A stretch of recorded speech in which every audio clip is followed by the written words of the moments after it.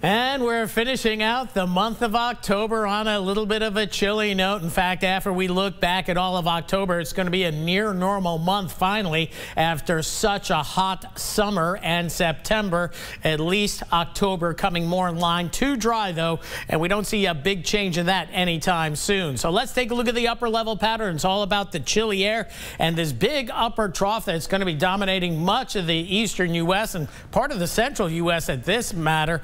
Back to the west, you have a ridge of high pressure that's dominating, a little bit more sedate weather here, but weather systems plowing into the northwest, and then they're diving down and moving off to the east. But we're pretty much not in a storm track right now, just in a track for chillier temperatures, and we're getting a fresh delivery of Canadian air. You can smell it out there as well. Nice, clean air moving in, and not much wildfire smoke as well. Now, as we take a look what's happening down at the surface here up in the Midwest, kind of a little bit of an Alberta clipper here producing snow. This is diving off to the east and around it whipping much colder air, especially for our friends to the north, and we're getting a little bit of a taste of that. Finally, the clouds clearing out across most of Acadiana, pretty much on schedule. It's going to be a clear, cool, cold night, but with the wind still going, we're not going to see temperatures maximizing as cold as they can get, but nonetheless could be approaching near freezing up towards central Louisiana by daybreak tomorrow. Power Doppler 3, all is quiet now. Its work is done for the day. We did have some showers moving across the area late this morning, early this afternoon.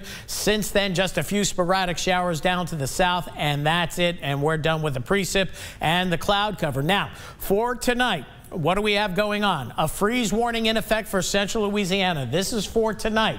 Tomorrow night, a freeze watch in effect for the rest of Acadiana, mainly most of Acadiana, the northern parishes and along the I-10 corridor, and that will probably change to a freeze warning this time tomorrow. So warning means it's going to happen very soon, 12 to 24 hours, a watch next 24 to 48 hours. Thus, we're in the watch area as we head into tomorrow night, and this freeze watch may get extended to a freeze warning, and now it just covers the northern I-10 parishes, not the southern end, but I got a feeling we'll see most of the I-10 parishes, probably through St. Martin Parish, thrown in the freeze warning for tomorrow night. So it is time to think about protecting the sensitive plants and pets, pets for sure, especially central Louisiana tonight. You have another day, and then it'll be farther to the south. We're going to see upper 30s, though, even in Lafayette overnight tonight, and that's how the models are showing it.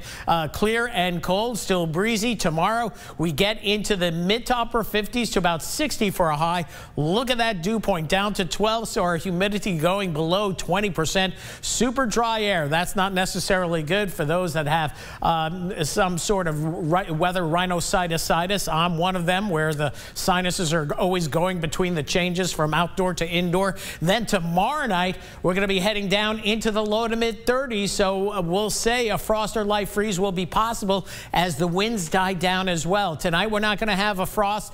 Probably not a freeze for most of us because the winds are going to keep the atmosphere mixed up. And then as we head into Thursday afternoon, we only get to 1 o'clock in the afternoon. We'll be back into the mid 60s, if not upper 60s to near 70 for a high for Thursday. After that, we warm up as we head into the weekend. But tonight, look at the temperature forecast. 33, 32 possible, 34 likely for most, and thus the freeze warning for tonight up towards central Louisiana. In most of Acadiana, mid to upper 30s, and mind you, the wind chill is going to be about 5 degrees colder, and then mid to upper 30s across the coastal parishes as well. Then tomorrow, upper 50s to near 60, very similar today, but at least you'll have the sun.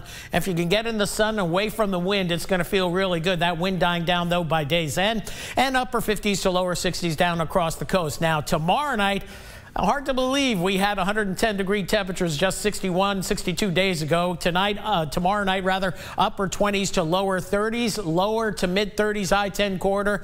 This is the night you're going to have to protect the plants, and please make sure the pets have a warm place to stay tonight, tomorrow night, maybe the night after as well. Wind chills if you're on out trick-or-treating in the low to mid 40s this evening, and dropping down into the upper 20s to lower 30s for tomorrow morning. So bundle on up. Overnight tonight, tonight. Ooh, cue the spooky music. 39 the overnight low, dress in layers with the skies clearing across the board.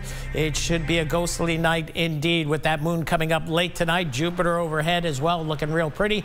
Breezy and cold to start the day tomorrow. The winds die down in the afternoon. Wall-to-wall sunshine will go 60 for your afternoon high.